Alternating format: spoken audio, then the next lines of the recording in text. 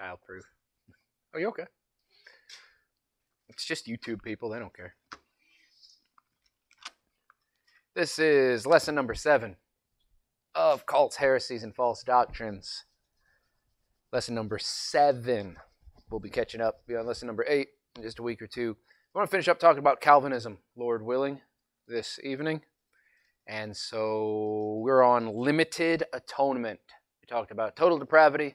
We talked about unconditional election. And I think these ones will go a little bit quicker. We've got limited atonement tonight, irresistible grace, and then perseverance of the saints.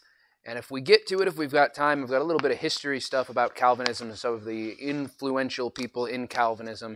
And I think that'd be interesting and informative information if we get that far. Not totally necessary. So, limited atonement. Why don't we pray first? Lord, pray that you'd help us. Lord, help me to say the right thing. Help me to make this stuff clear. And pray that you'd be with us this evening. Thank you for giving us a Bible so we can know the truth and not have to rely on the traditions and wisdom of men. We can rely on you and your word. In Christ's name we pray. Amen. Limited atonement is the idea that since 1, God only elected some to be saved, and 2, God chose some to remain lost, therefore, Jesus' blood was not shed for the whole world, but it was only shed for those whom he elected. Christ didn't die for all, but he only died for those who would be saved. The idea is since God knew who would be saved and who would be lost, because he was the one who chose who would be saved and who would be lost, it would be wasteful, and they believe in a sense irreverent, for Jesus to come and shed his blood for people who wouldn't get saved. They think that Jesus didn't go to the cross and hope that people would get saved. He went to the cross knowing who he was dying for, that he only died for the elect, that he did not die for the unelect or the people that would not be saved. The Calvinist thinks that it's an assault on God's power to suggest that God would die and then hope that man would believe. Here's R.C. Sproul's. He says, I quote, "I don't think that we want to believe in a God who sends Christ to die on the cross and then crosses his fingers, hoping that someone will take advantage of that atoning death." End quote. You are on the wrong footing when you start your statement with, "I don't want to believe on a God that." I want to believe on the God that is set forth in the Scriptures. I don't want to believe on a God that makes sense to me, although the God set forth in the Scriptures makes a lot of sense to me because the Scripture explains it. He's just, he's holy, he's righteous. Some things aren't just, holy, and righteous, and so you wouldn't figure God to be that way. But what I'm saying is, it's not good. It's not good to start out with, I don't want to believe on a God that, if that's how God, the Bible sets forth God. Now, the wording that he uses is just, he's crossing his fingers. Like God's in heaven, a nervous wreck. I hope someone believes. I don't believe that that's how God is, but I do believe that he shed his blood on the cross and hoped for some to get saved. He shed his blood on the cross for everyone, and if he, like we showed, had his will, everybody would get saved, but some people choose not to get saved, and God has given them that ability. Okay? So, let's look at some Bible verses. Again, the idea is that God only shed his blood, God only died for certain people, and the Bible is very, very clear that God died for the whole world. Let's show you that from the Scripture. Isaiah 53. Number 1, Isaiah 53. The Bible sets forth salvation for everyone. The Bible makes salvation available to everyone. It does not speak of election in the sense that some people are elected to salvation, and it certainly does not speak of a limited atonement in the sense that some people, Christ only died for some people. Look at verse number 6. All we like sheep have gone astray. We have turned everyone to his own way. Now, would anybody argue that the all at the beginning of verse number 6 is truly all? It doesn't say that only the elect have gone astray, does it? Who has gone astray? Everybody. Who have sinned? All have sinned and come short of the glory of God. Who has turned to their own way? Well, look, everyone to his own way. So you and I would agree, and the Calvinist would agree with us, that it would be improper to suggest that the everyone in verse number 6 isn't really everyone. That the all at the beginning of verse number 6 isn't really all. All have sinned and come short of the glory of God. All like sheep have gone astray. We have turned everyone to his own way. Now, if you're going to make that all everyone, then you've got to make the next all everyone, because it's in the same exact verse. And the Lord hath laid on him the iniquity of us all. Whose sins did Jesus Christ bear to the cross? Not just the sins of the elect. All. Whose iniquity was laid on Jesus Christ when he went to the cross? Not just the iniquity of the elect, he hath laid on him the iniquity of us all. Christ's blood was shed for the sins of the whole world. Look at Mark 16. Mark chapter number 16, number 2, Mark 16. A lot of these references will be important. Mark 16.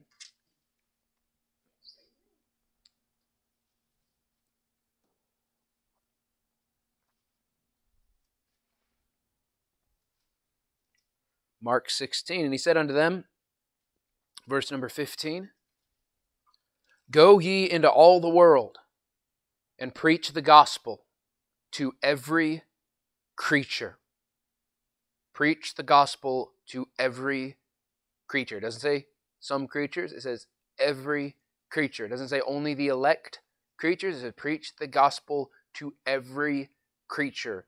The point of the statement is that everybody is to hear the gospel. Now, what is the gospel according to the Bible? Anybody tell me what the gospel is according to 1 Corinthians chapter 15? Right. Specifically, so it is the death, burial, and resurrection of Jesus Christ. Specifically, 1 Corinthians words it as Christ died for our sins, according to the Scriptures. So if the gospel is how that Christ died for our sins, and they are to go to all the world and preach the gospel to every creature, they are supposed to tell all the world and every creature that Christ died for their sins. Either limited atonement is false, or Jesus is telling his followers to go out and lie to the majority of the people to whom they're preaching. Because if I go out and say, Christ died for your sins according to the Scriptures, and they're not elect, I'm lying. Because Christ didn't die for your sins. Christ only died for the sins of the elect. So either Jesus Christ was telling them to go into the world and preach the gospel to people for whom Christ didn't die and tell them a known false statement, Christ died for your sins, or limited atonement is not so. Luke 19. Come to Luke 19, number 3, Luke 19.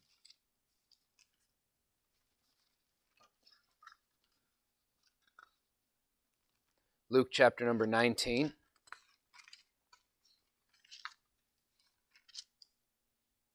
Look at verse number 10.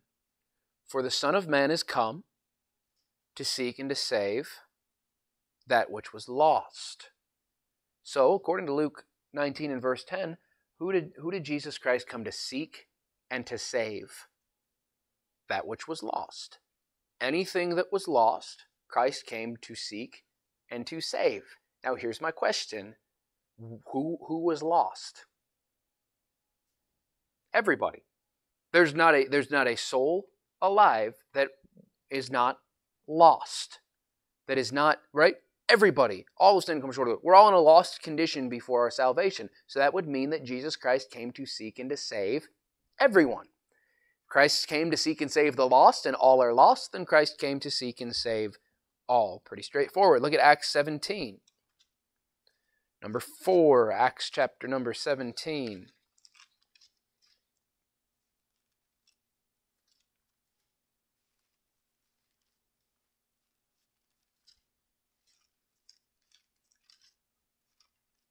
Acts 17, look at verse number 30. Acts 17:30. And at the times of this ignorance God winked at, but now commandeth all men everywhere to repent. All men everywhere. Pretty straightforward. not just the elect. God's commandment to everyone, everywhere, is that they would repent, which strongly implies they have the ability to do that if they so choose. Look at Romans chapter number 5. Romans chapter number 5.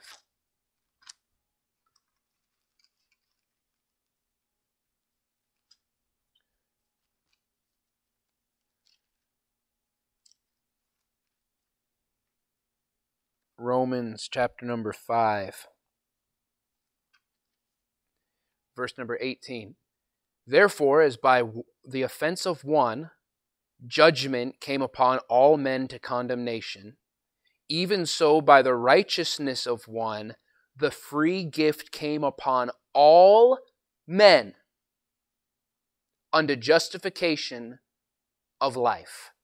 Jesus Christ is the free gift. Salvation is the free gift offered to who? All men. All men. Look at 2 Corinthians chapter number 5, number 6. So what does a Calvinist say to all this? They say, Ephesians 1, Ephesians 2, Ephesians 1, Ephesians 2, Ephesians 1, Ephesians 2. That's what a Calvinist says to all of this. Look at 2 Corinthians 5. I don't say that mocking. I say that's actually what a Calvinist told me to all this. That's the answer. Ephesians 1, Ephesians 2. Well, that's okay. What about Isaiah 53, Mark 16, Luke 19, Acts 17, Romans 5, 2 Corinthians 5, 1 Timothy 2.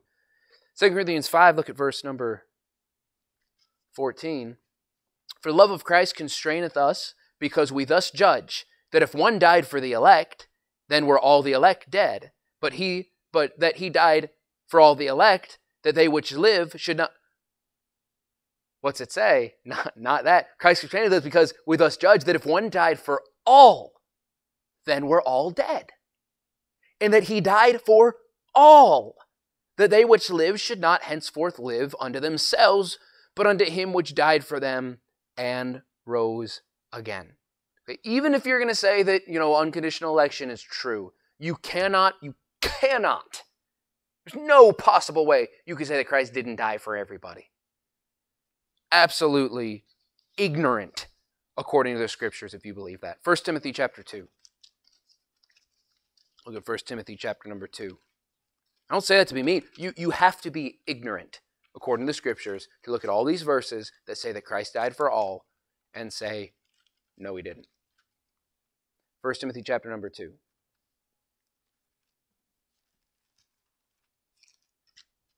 The Bible talks about him as being willingly ignorant. We talked about that last time. That's when you look at 12 references that say Christ died for all, you are willfully ignorant. You are purposefully ignoring what God has put in the scripture. 1 Timothy chapter number 2. Look at verse number 3. For this is good and acceptable in the sight of God our Savior, who will have all men to be saved and to come into the knowledge of the truth. What's God's will? That everybody gets saved. For there is one God and one mediator between God and men, the man Christ Jesus, who gave himself a ransom for all, to be testified in due time. 1 Timothy chapter number 2 says the ransom payment of Jesus Christ was for all. Now you better get to that one mediator. Quit going through your religion, quit going through your church, quit going through your good works. There's one mediator, and he gave himself a ransom for you. Whoever you are, you're a part of all. Christ died for your sins, and you can be saved. Get to that mediator. But we see that mediation, that redemption, was purchased for all. Not just some people, all people. Not just elect people, all people. Look at Hebrews chapter number 2. Number 8, Hebrews chapter number 2.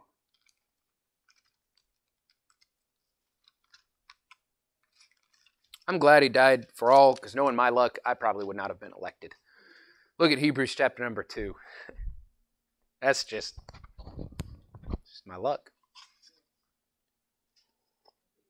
Never win the door prizes. If I played the lottery, I wouldn't win that. Hebrews chapter number 2, verse number 9. But we see Jesus, who was made a little lower than the angels, for the suffering of death, crowned with glory and honor, that he by the grace of God should taste death for every man. Every man. If you are a man, meaning if you are part of mankind, we're not just including women, we're saying man as in all people.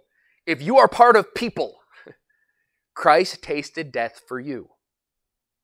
That's what the scripture says. Hebrews 10.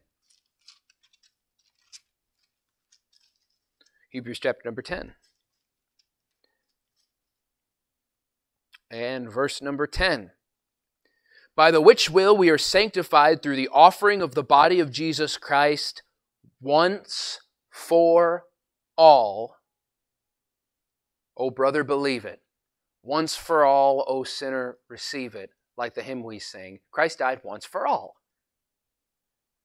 All right. 1 Peter 3:18 says, For Christ also hath once suffered for sins, the just for the unjust, that he might bring us to God, being put to death in the flesh, but quickened by the Spirit. The just suffered for the unjust is everyone. There's not a just man upon the earth that doeth good and sinneth not. And so Christ suffered for everyone. Of course, 2 Peter 3:9 says that, like we said last time, the Lord is not slack concerning his promises. Some men count slackness, the long-suffering. To us, we're not willing that any should perish, but that all should come to repentance. Look at 1 John chapter number 2. 1 John chapter number 2.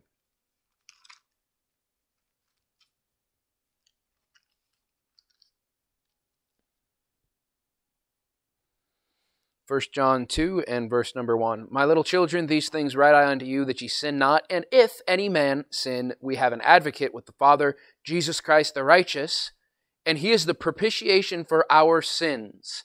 And so the Calvinist comes in and says, see, he's not the propitiation for the world.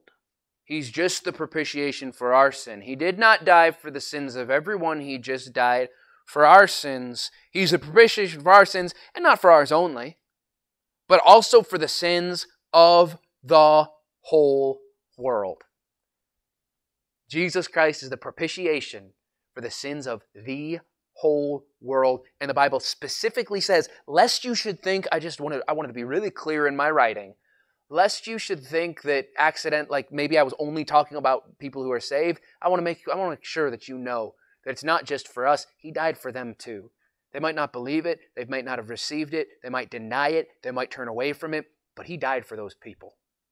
He died for the sins of the whole world. So Christ died for everybody.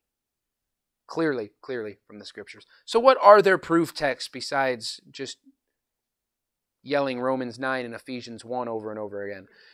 John chapter 6. I'm not joking. I don't say that just to make people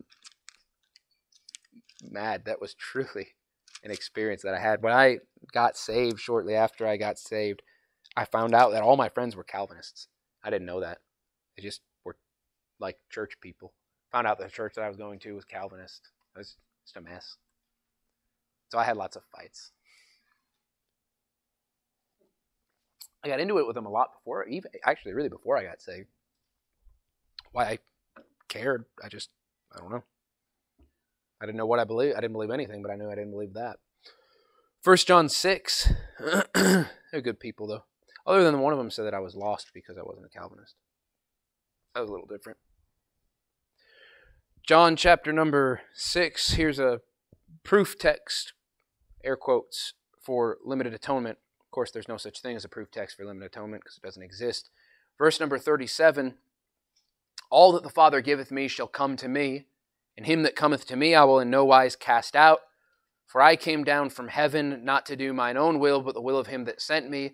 And this is the Father's will which hath sent me, that all which he hath given me I should lose nothing, but should raise it up again in the last day. So somehow that's supposed to mean that Christ only died for certain people and that everybody that he died for will come to him.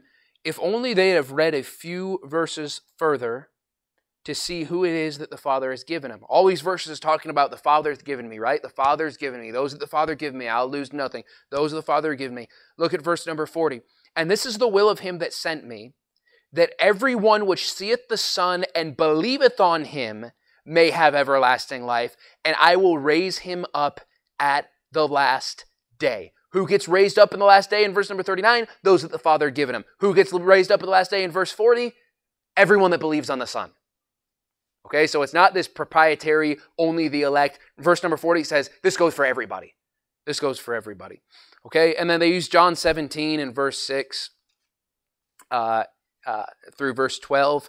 You go down to verse number 20, and that just shows you that this is not speaking about the whole world. John 17 is speaking about his current disciples. He says, I'm not going to lose any of them. Look at John 17. Look at John 17, verse 6. I have manifested thy name unto the men which thou hast given me out of the world. Thine are they, thou gavest unto them me, and they have kept thy word. Now they have known that all things whatsoever thou hast given me are of thee, for I have given them the words which thou hast given me, so on and so forth. Look at verse number 20, though. Neither pray I for these alone, but for them also which shall believe on me through their word. So all that statement in the early part of John 17 that Calvinists used to show that the Lord only saved some and the Lord only died for some and those that he did die for will definitely get saved, that was all just speaking about specifically the disciples. The 11, really, it's not even including Judas because we know what happened to Judas. And at the end of it, he says, and I'm not just praying for those, I'm praying for all those that will believe after me. So, not a very good proof text. You say, these seem like really, really weak proof texts. They are very, very weak proof texts. You say, I don't even really see how that goes with, doesn't that go more with the next point? It really does. They're very, very poor proof texts, but those are they're supposed to prove to us this idea. And here's the third, our sins. Number 3 is our sins. Any verse that says Christ died for us, the Calvinist claims that that means only us as in saved people to the exclusion of the world. And the best answer for this is it's a real stretch. You can't just make that assumption. You can't go to a passage like 1 Corinthians 15 that says Christ died for our sins and say, well, he's writing the church of the Corinthians, so he's only speaking about saved people. When he says our, he means us to the exclusion of the world. You can't do that, okay? He's writing to Christians. He says Christ died for our sins because he's writing to Christians. He's not writing to the world, right? He's writing to saved people. If I'm speaking to you tonight, I'm speaking to saved people, I'm going to say, isn't it great that Christ died for our sins? And when I say that, I'm talking about me and you and you and you. I'm not talking about the world. I'm talking about us because I'm speaking to you. But I'm not saying, because I'm speaking to you, I'm not saying he didn't die for the world. We're just talking about doctrine. We're talking about the Bible. We're talking about salvation. And I say, yep, Christ died for everyone in this room. Isn't that wonderful? That doesn't mean he didn't die for the people out in the world. So that's basically what Paul's doing in the Scriptures or any other writer in the Scriptures when it says Christ died for our sins. He's not excluding the world in that. And it would be very, very foolish to just insert into there that, well, he's only speaking about the elect. That's a good example of taking your doctrine to the Bible, not taking doctrine from the Bible. Okay? All these passages say Christ died for all. They say, well, it means all the elect. Christ died for the sins of the whole world. It means the world of the elect. And I guess if you go through your Bible with a ballpoint pen and put of the elect everywhere, then yeah, maybe that could work. But you're literally just inserting words in the Bible to meet what you believe. And so, not true, not right, incorrect, limited atonement. It's a hoax.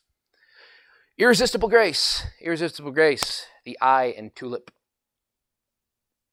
Irresistible grace. This is the teaching that those who are elected have no choice but to get saved. That if you are of the elect, you will get saved, whether you like it or not, but you'll like it because God will make you like it. If you are predestined by God unto salvation, no matter who you are, where you are, what you're doing, what you believe, you will be saved. Probably a bad way to look at it, but honestly, why? I understand the verse. Don't come in and say, well, you don't understand that. I understand. We shouldn't sin that grace may abound. I understand that, okay? We shouldn't live a life of sin because of the mercy and grace of God. But what would make you care about anything if you believed this stuff?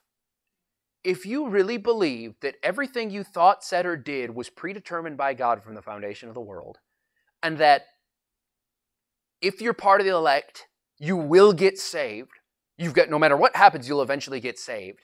And if you're not a part of the elect, you'll never get saved. Why would you put 1 second of thought into any part, any aspect of your life, anything? Why would you not just do whatever you were going to do and then and the sad part about it is a lot of them do. A lot of them do. This is a broad brush. I know some Calvinists that are very, very good Christians, and I know some Calvinists that are very, very poor Christians. I know some non-Calvinists that are good Christians and poor Christians, but I know some Calvinists that'll say, oh yeah, God predetermined everything from the foundation of the world, and they live like a heathen. They drink, they cuss, they watch worldly movies and listen to worldly music and dress like harlots and just act to the most unchristian manners and say, I'm a Calvinist, and you just can't help but wonder if that doctrine plays into some of that. God may be this way. God may be well, what would it do to young people? And I'm not, look, as a saved, born-again, in some ways, I guess, let's say spiritually mature, some ways spiritually mature, I guess, educated in the Bible. Okay, I know the doctrine, I know that. From my position, I can look and say, well, I wouldn't just go live a life of sin just because I could. But if you give this stuff to a 13-year-old, right, who's not saved and not spiritually mature and haven't spent years of their life studying the Bible and overcoming temptation and trying to live like a Christian and you tell them everything's predetermined, everything you say or do is set by God from the foundation of the world for His glory, that if you're saved, you're saved, and if you're lost, you're lost, and if you're elect, you'll get saved, don't worry about it. Could you imagine giving that kind of doctrine to a kid? And what they might do with that? You and I have the maturity to sit here and say, well, we shouldn't sin, that grace may abound. Some 13-year-old kid, raging with lust and hormones and wanting to experience the world and experience life and tired of the stuffy church life and parents they're going to take that and run with it. I'll get saved if I'm supposed to get saved. I'll be like all the other people got elected, and I'll get saved in my 30s, after I realize how bad my life has been until this point. But until then, I'll just have fun. It's a very serious, hurtful, damnable heresy. I believe there's people that stay lost because they believe in this Calvinism, particularly irresistible grace. Most Calvinists will point out that irresistible grace does not mean that God's grace is irresistible, which means you should probably change the name of your doctrine if you're going to call it irresistible grace. What is generally meant by irresistible grace is that eventually, in His timing, God will overcome your resistance and cause you to want to be saved. So it is irresistible. Irresistible grace doesn't mean irresistible grace. What we mean by irresistible grace is that it's irresistible grace. What it's saying is God will eventually make you want to get saved, right? God will overcome your prejudices. God will overcome your animosity towards the gospel, and eventually He'll bring you to the point where you want to get saved. And so it is good to know that, because we like to, point at verses and say, well, what about this? What about this? And the Calvinists come back and say, well, people can resist. But then again, they say you can't resist God and you can't resist His will. So it's just a strange doctrine all the way around. God wants you to be saved, but then He makes you resist because He's the one who makes everything happen. Eventually, He stops making you resist and decides to make you believe. That's Calvinism and irresistible grace in a nutshell, and it just isn't biblical. Okay, God's grace is resistible. There are plenty of people whom God wants to be saved, who die in their sins and go to hell. Acts 7 and verse 51 says, ye stiff-necked and uncircumcised in heart and ears, ye do always resist the Holy Ghost. As your fathers did, so do ye. Now, Calvinists, again, will point to that and say, well, it's not that it's irresistible, it's that eventually the elect will stop resisting. That's what they say. Eventually, you will get saved. Acts 7:51 says these people were looking at the Holy Ghost and resisting Him. Point number 2, John chapter number 3 and verse number 18. He that believeth on Him is not condemned, but he that believeth not is condemned already. Why? Because he hath not believed in the name of the only begotten Son of God. Okay? Look at Romans. Oh no, look at Titus 2. Titus chapter number 2. Titus chapter number 2.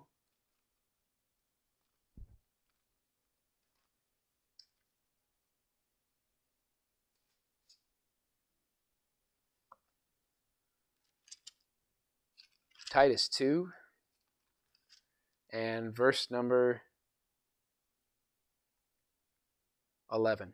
For the grace of God that bringeth salvation hath appeared to all men. So, follow this logic with me. God's grace has appeared to all men, correct? Do all men get saved? No. Some men, obviously, according to the Bible, die lost. Unfortunately, lots of people die lost. Grace has appeared to all men, yet not all men are saved. That means some people resist the grace of God. Look at Hebrews chapter number 2.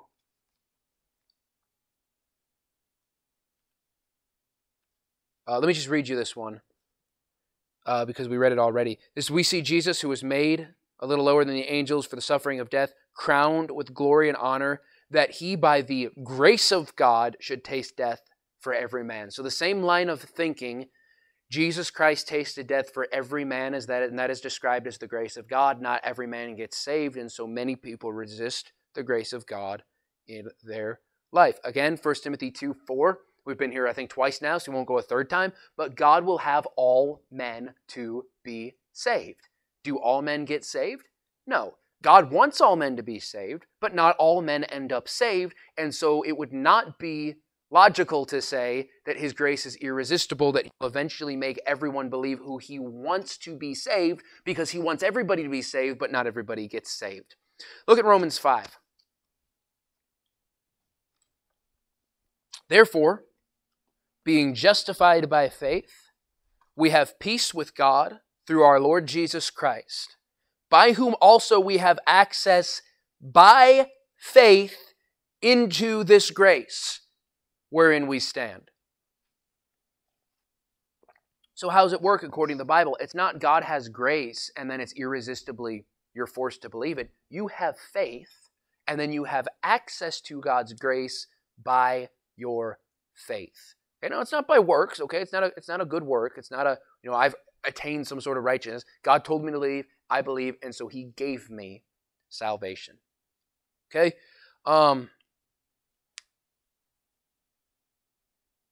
Let's look at some proof texts. John 10. John chapter number 10.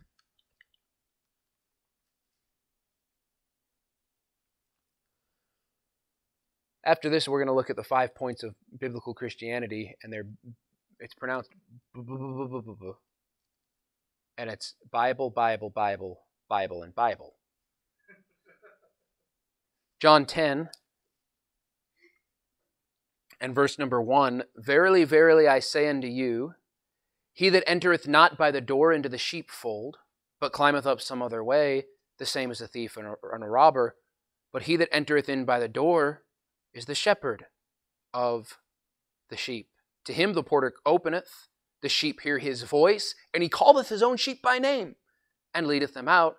When he putteth forth his own sheep, he goeth before them, and the sheep follow him, for they know his voice. Okay, all of that's true. How do you become a sheep? You believe on the Lord Jesus Christ. None of this is saying, if you're pre-elected, before the foundation of the world, you're predetermined and unconditionally elected and all this stuff, then when you hear Jesus' voice, you'll come, you'll have no choice. That's not what it's saying. It says if you're a sheep, you'll know his voice. How do you become a sheep? You get saved. How do you get saved? Believe on the Lord Jesus Christ. Okay, so again, you got to take that mindset to that passage. But once you just read the passage and let the Bible make you think how you ought to think, it becomes very, very clear. Galatians 1:15. Galatians 1:15. This is an interesting place to go. Galatians 1:15. See how this holds up. But when it pleased God, who separated me from my mother's womb and called me by his grace, from his mother's womb he was called.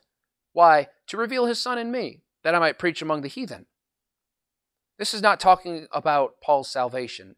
This is talking about calls to the ministry. Paul's call to the ministry, okay? Now, you also can't, I'll admit it's a different situation, right? The fact that somebody was called to be a preacher from his mother's womb, that's unique. But you can't take a special man's special situation and then apply it to all mankind's salvation, okay? So I'll give you that there was some predetermining there. And I think it was also determined on Paul's obedience to the Lord. I mean, the Lord arrested him on that road to Damascus and clearly, showed himself to him. But I think Paul could have denied. I think Paul could have said, I know who you are, and I'm not doing it. I'm not believing on you. Okay, so I understand that there was some special circumstances there, but you can't take that and apply that to everybody. You can't say that my salvation was like Paul's salvation, because I got news for you, you're not Paul, and I'm not Paul, and my salvation was not like Paul's salvation. I wasn't, predetermined from the womb to be the assistant pastor at Bear Trail, so God made me get saved and put me there. That's okay. I would be very conceited to think that way and align myself with the Apostle Paul. All right, so that's irresistible grace. How about perseverance of the saints? Last point here, and then maybe we'll fly over some of this material just because it's interesting. This should only take a moment. Perseverance of the saints. If there was any point in the 5 points of Calvinists that comes close to being correct, it would be this one, but even there it's not. It's sometimes referred to as the preservation of the saints. At first look, it seems like it could be true. Here's what it's talking about. The preservation or perseverance of the saints is talking about the fact that a saved person won't lose their salvation. Okay, now, we believe that once a person is saved, he's always saved. We do not believe, because the Bible does not teach, that a person can lose their salvation. However, there's a difference between how we present it and how the Calvinist presents it. We might come to the same conclusion. Okay, you come to the end, and both of us believe that once you're saved, you'll remain saved. But we arrive to that conclusion in very different ways, and it's a very important distinction. Okay, we believe that we cannot lose our salvation because Jesus died for our sins, and my sins have been taken away, right? If I go and commit adultery or murder, the Bible says, blessed is the man to whom God will not impute iniquity. That iniquity is not imputed to me. Romans chapter number 4, God takes David as the example and points to the man who committed, we just talked about in the last class, the probably 2 worst sins that you commit, honestly. If you're going to pick the top 2 sins, like the worst of the worst sins, way up there would be murder and adultery. If you want to get it a little bit broader, you could say murder and just sexual perversion. Those are, you talk about bad, that's bad. And God uses that man David as an example and says, I'm going to compare the Christian to David and say that your sins cannot be imputed to you. Praise the Lord.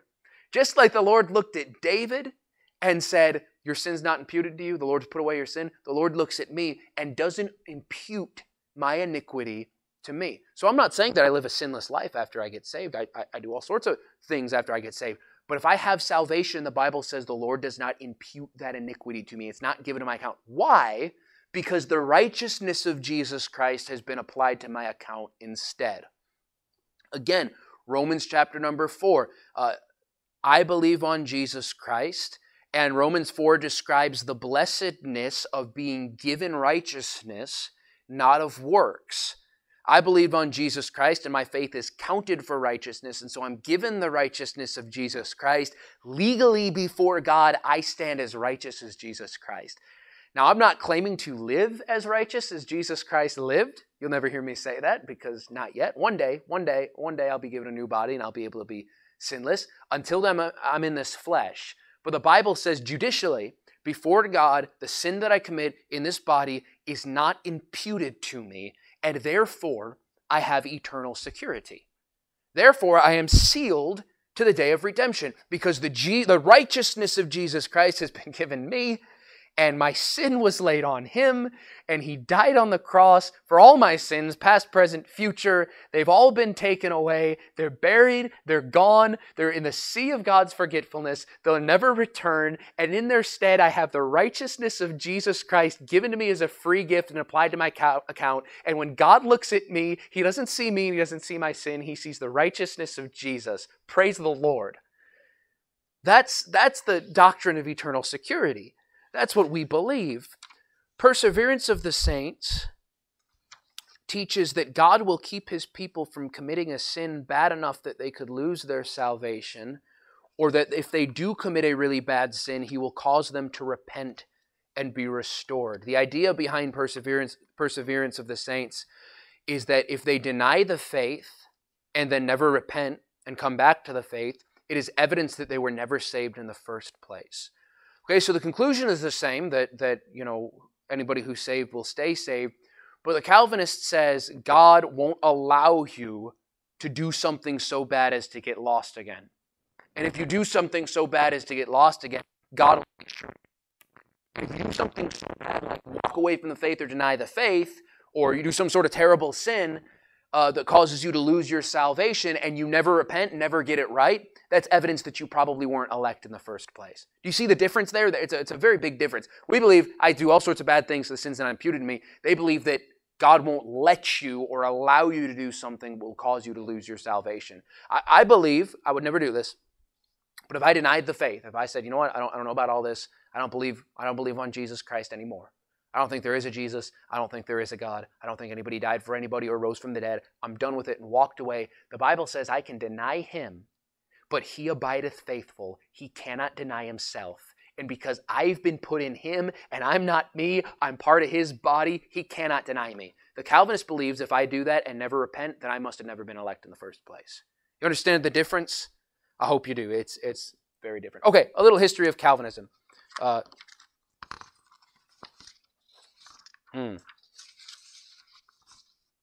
So those are the 5 points. Those are the 5 points of Calvinism. And let's talk about this history. Calvinism didn't really start with Calvin, as Calvin got much of his doctrine from Augustine, but Augustine took much of his doctrines, including election, sovereignty, foreknowledge, and total depravity, from the Manichaeans, the Gnostics, and the Stoics, which were different religions and so-called Christian heresies of his time. Augustine, he lived in the 300s, so he's like way back there. Augustine was a Roman Catholic, and he was fraught with doctrinal and personal issues. As a young man, Augustine lived after the flesh. He attended school in Carthage. It was during this time that he converted to Manichaeism, which is an ancient dualistic religion that counted Buddha, Zoroaster, and Jesus as prophets. So that's how he got his beginning. Augustine converted to Christianity at the age of 31, but it must be explained what's meant by converted and what's meant by Christianity. Okay, Christianity, remember we talked about this in our Catholic class, Christianity is just anything that names the name of Christ as far as history goes, as far as secular history writers. So when people say he converted to Christianity, it's not that he trusted in the Lord Jesus Christ for his salvation and got saved. He became a Catholic. He moved from Manichaeism to Catholicism and said, okay, I'm going to believe this Catholicism thing now. And so he converted to Christianity at age 31. He went on to become a Catholic priest and is considered a saint by the Catholic Church. There are a number of doctrinal and moral issues concerning so-called Saint Augustine. And I've got 16 of these. You don't need to remember.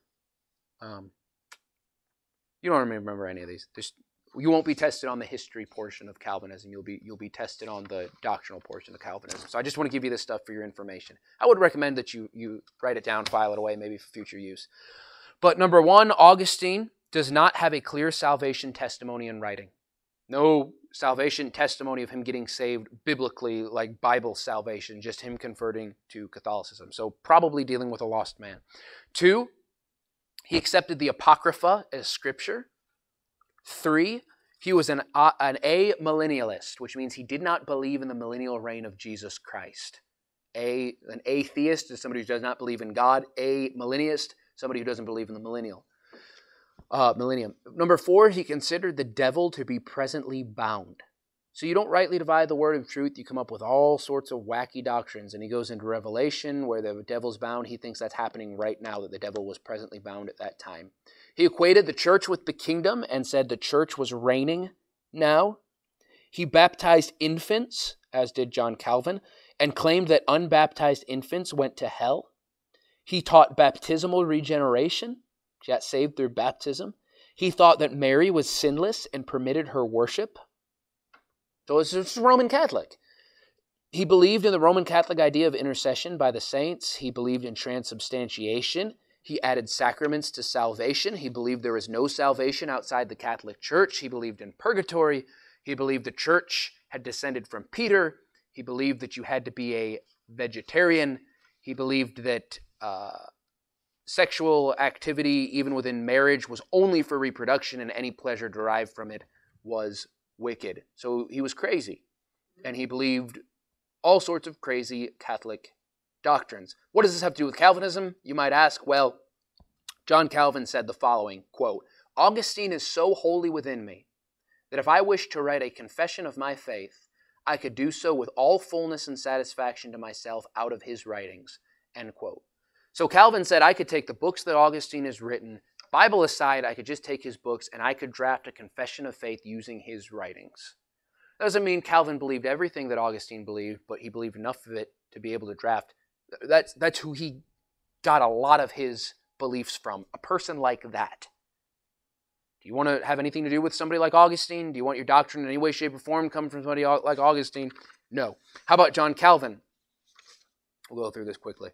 John Calvin was a Frenchman born in 1509. He was a very prominent and influential reformer during the Protestant Reformation. Okay, that's when the Protestants came out and tried to reform the Catholic Church. The ideas of Calvinism were not unique to Calvin, but he was the first to organize them and set them forth in a systematic way, particularly in his very important book, Institutes of the Christian Religion. So Calvin became prominent as the kind of setter forth of these views, not because he created them, but because he was the one who really systemized them and made them understandable and published them to the public in a way that could be understood, and so it became known as Calvinism. Calvin began his life as a philosophy student with intentions of becoming a Catholic priest, but at the behest of his father, he abandoned this path and began studying to become a lawyer. Somewhere in the late 1520s or early 1530s, Calvin converted from Roman Catholicism to the Reformation. Okay, now, there is no clear salvation testimony in writing of John Calvin. Okay, he speaks of being shown the truth. He speaks of realizing his sinfulness and his error in the Catholic Church. He speaks of turning to God and leaving the Catholic Church for the truths of the Reformation. And although his writings from then on out speak about salvation being by grace alone, there are no clear accounts written of Calvin trusting in Jesus Christ for the salvation of his soul. It is a possibility that he was an unsaved man. Now, just because he didn't write it doesn't mean that he wasn't saved, but he was a writer. That's what he did. He wrote and he preached, and a lot of his sermons were written down. And so you think that somewhere in there he'd talk about his salvation testimony. He did not. It's very unclear when he converted and what that conversion was to, whether it was to saving faith in Jesus Christ or a conversion to the Reformation. Calvin eventually, and this is just condensing everything so quickly, but you don't need all these long, boring details. Calvin eventually settled in Geneva, Switzerland, which became the center of his work. In Geneva, there grew a tight bond between church and state, which resulted in religious ideas of the church being instituted as common law. Okay, it wasn't like you're so used to now. You've got Mount Airy, and you've got all these churches that have decided to put up their church building in Mount Airy. You've got Cana, and you've got churches in Cana. That's not how it used to be. You'd have Geneva, and then you had the church at Geneva. And it was a Roman Catholic church, and the city and the church kind of worked hand in hand together, right? There was not a separation of church and state.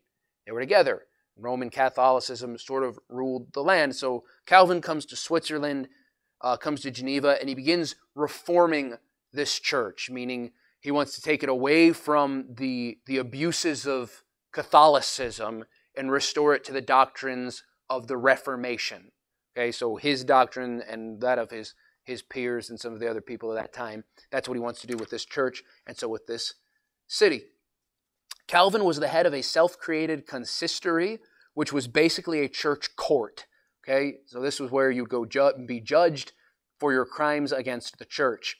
The church had limited power as far as sentencing, but Calvin was able to use the city government to carry out the laws of religion. So the government of the city was really the one who could pass the sentences, but the church was so intertwined that the two really worked together. And this was not unique to Geneva, but it did take place in Geneva underneath Calvin. Calvin's consistory, which was the church court, was described in this way. It was an overt totalitarian regime. A kind of religion police was empowered to inspect people's houses, to ascertain they behaved according to Calvin's ordinances. Rosaries and relics were forbidden and became illegal to name children after saints. Immoral or Catholic books were proscribed. Art, music with instruments, dancing, and theater were no longer allowed. The colors of clothing, hairstyles, and amount of food permissible at the table were regulated. Gambling, drunkenness, adultery, promiscuity, immodest dress, profane songs, idolatry, heresy, and speaking ill of the clergy were punished, often by exile or execution. The press was severely censored. Education, which Calvin regarded as inseparable from religion, was carefully regulated. New schools were established with emphasis on arithmetic, writing, history in primary school, Latin, Greek, Hebrew, secondary schools, facilitate study of the Bible. Inarguably, people shouldn't be committing adultery. Inarguably, people shouldn't be going to theaters and singing profane songs and dressing immodestly. But you can't set yourself as the head of the church state and start enforcing that stuff by going to people's houses and, are you eating too much food? This seems like a little bit too much food for you. This might be gluttony. Exile him, punish him, bring him before the church court. I heard that he criticized the pastor. Well, kick him out of the city. The people and leaders of Geneva went back and forth in their opinions of Calvin. It was kind of a tumultuous sort of situation for Calvin. Some people opposed him. He was actually banished at one point, and then he was brought back. This is really important. During his time at Geneva, Calvin strongly opposed those who opposed him, and it's a simple matter of fact that John Calvin consented to the death of multiple people whom he deemed heretics. People like to say, oh, no, he didn't do that. He didn't really do that. It wasn't him that killed him. It was other people that...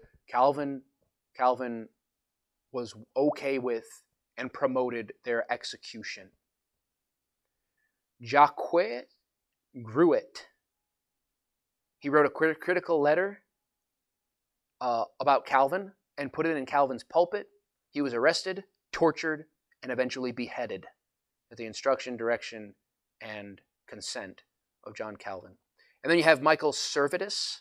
Michael Servetus was an anti-Trinitarian who strongly opposed Calvin and his doctrines. He wrote many letters back and forth to Calvin and eventually sent Calvin a copy of Calvin's own book, heavily marked to point out errors.